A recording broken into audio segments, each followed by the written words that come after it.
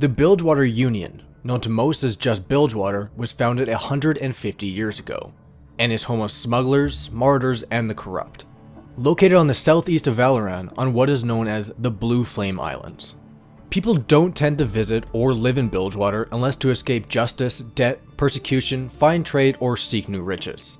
It is very much a city of new beginnings, as no citizen within Bilgewater will question or care about your past. It's a fusion of all cultures, creeds, and races. Though Bilgewater is without a doubt very dangerous, it is also the perfect place to reset your life. It is full of opportunity and unbound by regulations, personal morals, or a government. Whatever one seeks, it can most likely be bought in Bilgewater. Whether that be Demacian armor, hex tech, or simple goods, though you have to be careful while doing so, as crime is not usually punished. To help further understand the lore, and what kinds of citizens live there, these are the champions that are from Bilgewater. Gangplank, Graves, Alawi, Misfortune, Nautilus, and Twisted Fate. Fizz and Tahm Kench are not considered Bilgewater champions by Riot, most likely due to them traveling around Runeterra for most of their lives.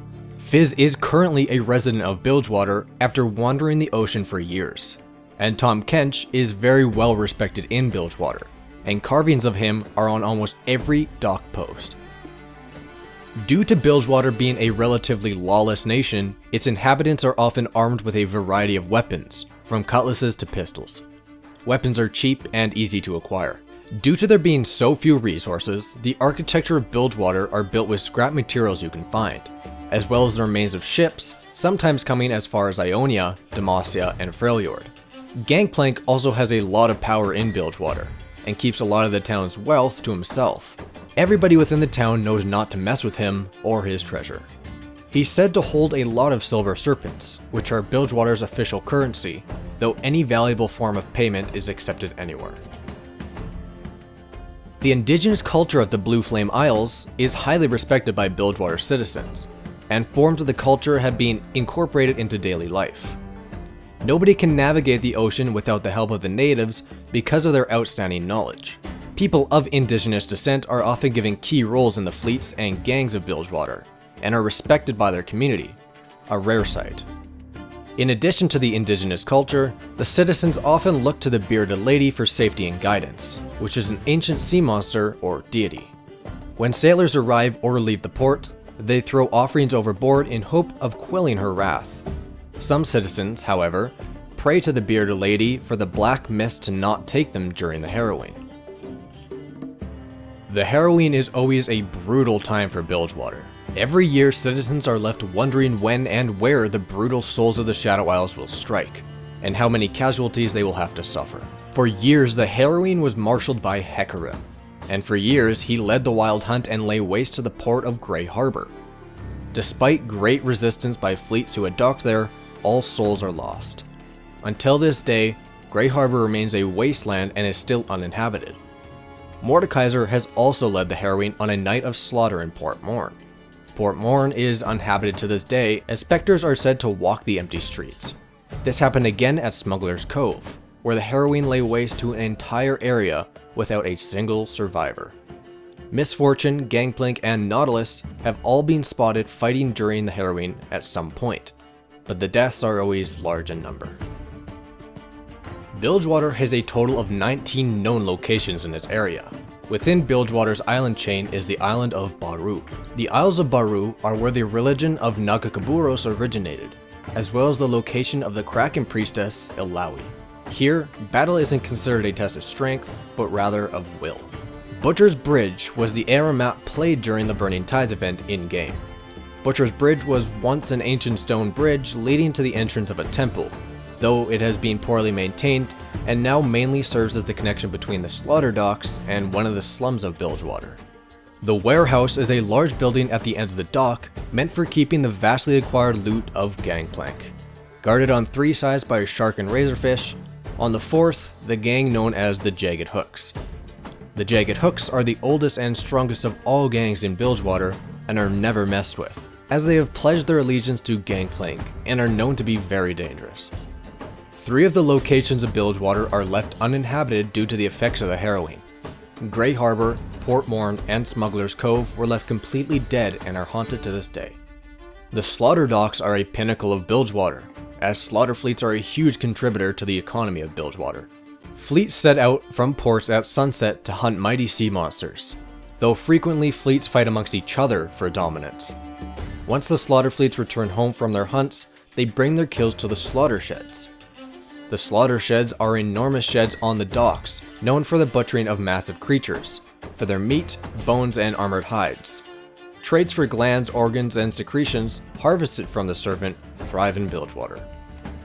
The southern beacon used to be used to alert ship captains and guide them away from the rough shores. However, after the harrowing at this location a few years back, the beacon was destroyed. West Bay is the main entrance to the largest establishment of Bilgewater, Rat Town. Upstream above the slaughter docks is Butcher's Bridge, which acts as a gate to the inner parts of the city as well as the bridge to the Temple of the Mother Serpent. Due to the city's large variety of cultural heritage, the location also holds a mixed approach on architectural design. This can vary from Freljordian ships turned into living quarters to the carvings marked by the indigenous population. The various pubs and taverns are found on Fleet Street and boast about having the nation's finest rum. Around the islands of Bilgewater, waters are darkened by the blood and chum of slain sea monsters. This area is known as the White Wharf, located near the slaughter docks, which is given its name due to the coat of bird waste which covers it from end to end. These waters are also home to the graveyards, the place of an innumerable amount of floating buoys anchored by corpses of the dead. The wealthy are put into expensive submerged caskets, with more grand tombstones bobbing above the surface, while the poor are often found tied to an old anchor beneath waterlogged barrels.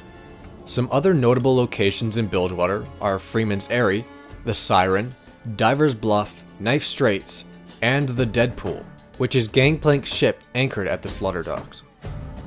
Now to wrap things up, two things that are a bit more fun. The two creatures that live in Bilgewater are wharf rats and scuttle crabs.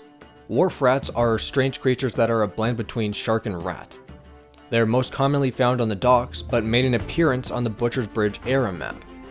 But they look a little cuter there. Scuttler crabs, or rift scuttlers, are actually freshwater creatures and live throughout Valoran, and are found in Summoner's Rift. They have 6 legs and 1 pair of claws. They are passive and harmless creatures and bury themselves into the river to escape being harmed.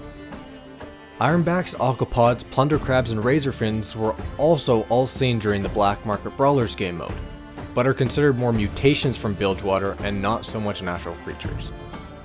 The Grug Mug Grog Slog was a famed Bilgewater event where competitors attempted to prove themselves by being the hardest drinker on the high seas. The competition was used to crown the best Scab and Glug. The Scab title was given to the creator of the strongest grog, while the Glug was awarded to the competitor who could drink the most. Gangplank historically won the Scab title for 15 years. Bilgewater is more than just a beaten down pirate's town. It's home of new beginnings, a wide variety of cultures, and a place flourishing with opportunity. Hopefully you learned more about this awesome region and look forward to learning more about Runeterra and its many locations and champions. Comment below with what champion or location you'd like to see next. Thank you for watching, and I'll talk to you all again very soon.